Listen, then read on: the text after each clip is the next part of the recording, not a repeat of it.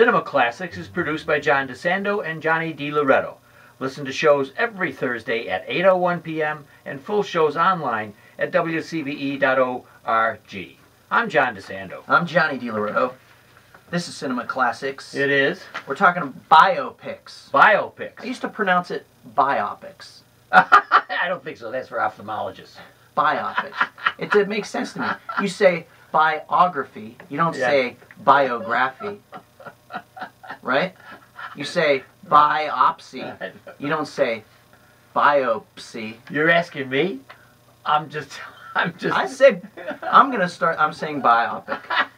Anyway, the biography pictures that we're talking about. Just proved my point by saying the word biography. Okay. Right? And I was stimulated by the recent Tolkien. Oh, yes. Okay, and that's why we're kind of looking at this, because a solid, not great biopic of J.R.R. Tolkien. Was he interesting? It was. He and his buddies, who had kind of a Dead Poet Society, and then off to war. It wasn't bad. It was interesting. It doesn't get to the heart of his inspiration, even though it ham-handedly tries. For instance, he's in the trenches in World War I. Always a depressing sequence in anybody's movie. Yes. Never been a happy World War I. And flamethrowers are coming, and then he visualizes a dragon. You know, come on. Oh, okay. Anyway. So biopics. So, and recently we had Bohemian Rhapsody. Yeah. Okay. So I mean, we're into that. We're kind of into it. So here's what's interesting to me about the biopic. Yes. Is there's a fine line, I think. This is where we always get in this, like, right? This doesn't really fit. Is this really a biopic? Oh, right. You know, because I was looking at a list of biopics, you know, of great ones. And now here's something like Ali or Ray, okay? Okay. Now those are quintessential biopics. Yeah. They tell the story of a person's life. Yes. And what makes them special, what they achieved, what they accomplished, right? Sometimes it takes you all the way up to their death or to the end of their life, whatever. It's like a movie though, like the Moneyball is on this list. Yeah. That's not a biopic. Well, you know what I mean? It tells a true story. Just because it's a true story doesn't mean it's a biopic. That's my distinction. That's all. I'm willing to accept parts of a person's life still being a biopic. I'm willing to accept the fact that it's dramatized. It may be fictional, but it keeps the spirit of that. I think of the three for Vincent van Gogh.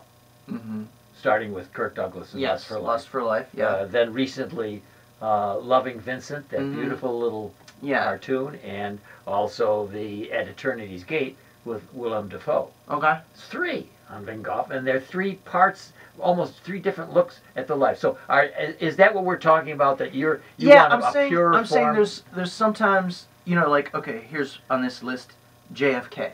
Yeah. Oliver Stone's JFK. Yeah.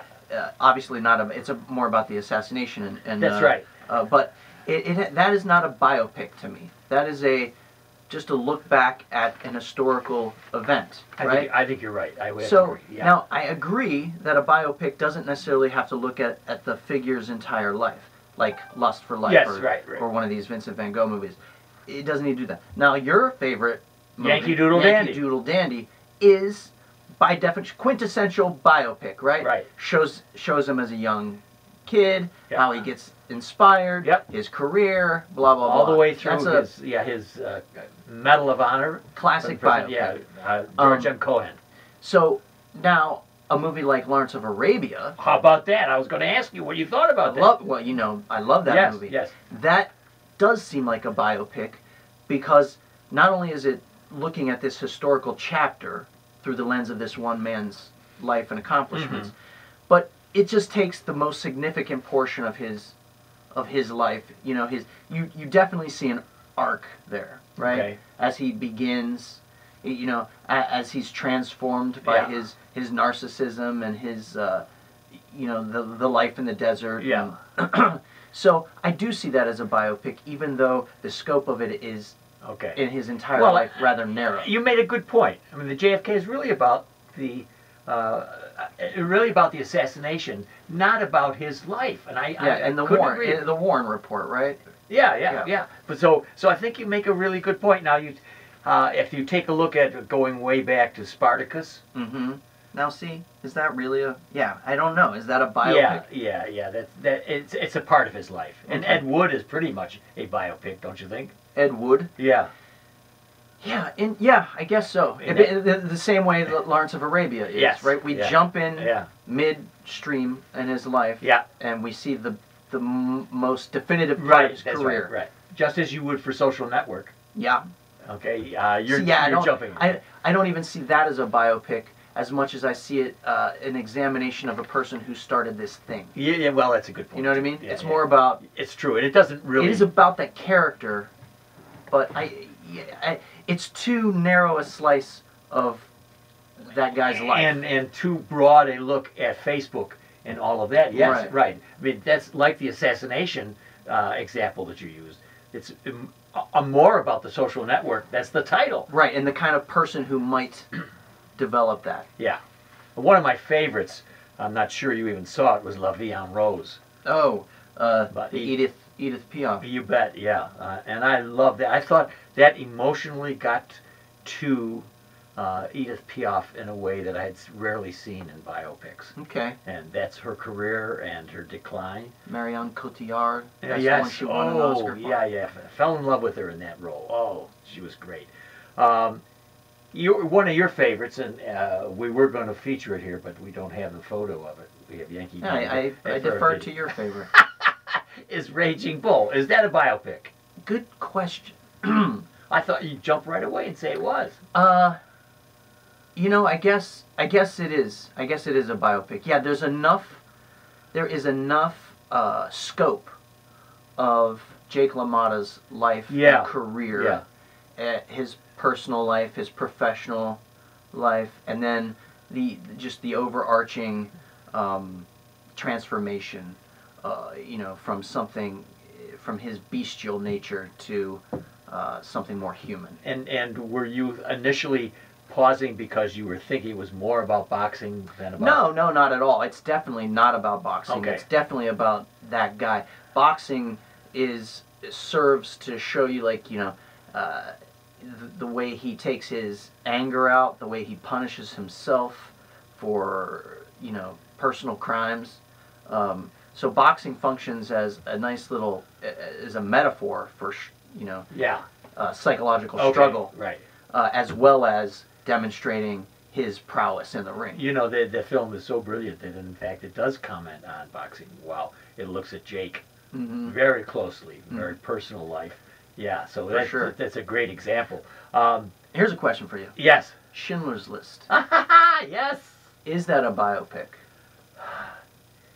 It's a small segment of a man's larger life, and where he does the heroic business with the prisoners of the Jews in the Holocaust. And yeah, I think so. But you know, once again, you've brought up a territory where there's a much larger business going on here. Exactly. You're looking at a larger event through the lens of this one. Should you get that? I shouldn't. I should have put it on. Is that Mr. Rogers? No, I should have. John's phone is ringing. Go ahead. So, Airport Schindler's List. Back to Schindler. Oh, now I can talk. Yeah. Yeah. I don't see it as a biopic, only because of what you just said, right? We're looking at this huge historical event. Yes. And really, we're just looking at, Spielberg is using Oskar Schindler's participation there, right? His heroic, his heroism as a lens to look at the larger thing happening. So I don't think that actually counts as a biopic. Now, would you make the same with the same director, with Lincoln? As you remember, Daniel Day-Lewis. Or is that really somewhere in between on there? Yeah, see, I think to come up with a full biopic of Lincoln, you'd have to smash a couple of movies together.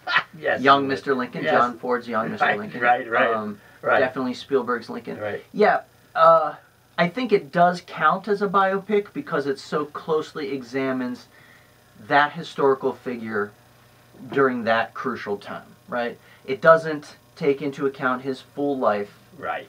But that that narrow scope does fall into biopic Right. territory. Right. And we don't need that film if you go like me on a strange train to a decaying town, and you have Abraham Lincoln talking about his life on that train. Or you had Lincoln as a tour guide Yes. on a recent Yes, rail trip. stovepipe hat and all. Okay. We got it. Anyway, our discussion has stimulated my interest again. I do like biopics. Yeah. Because I think if they're historical, and they fix somebody in my mind. That's the fun part about having these conversations and not planning them, because I didn't really have a definition of biopic until we sat down Yes. to talk about it. And now that I think about it, you know, I do like the ones that have a more traditional narrative arc to them. In other words, I don't necessarily have to see the figure as a child, then growing into a young person, then then an adult, and blah blah blah.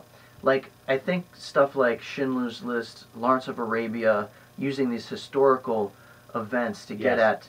at something more about all of us as a human being Thank you. is pretty cool. Yeah, nicely said. I'm anticipating, waiting for. I'm going to play you in your biopic. Thank you. Well. But, and I'm wondering who's going to play Donald Trump, because that's coming. That will be a biopic. Yeah, you think? Who will do it? Not going to be Alec Baldwin.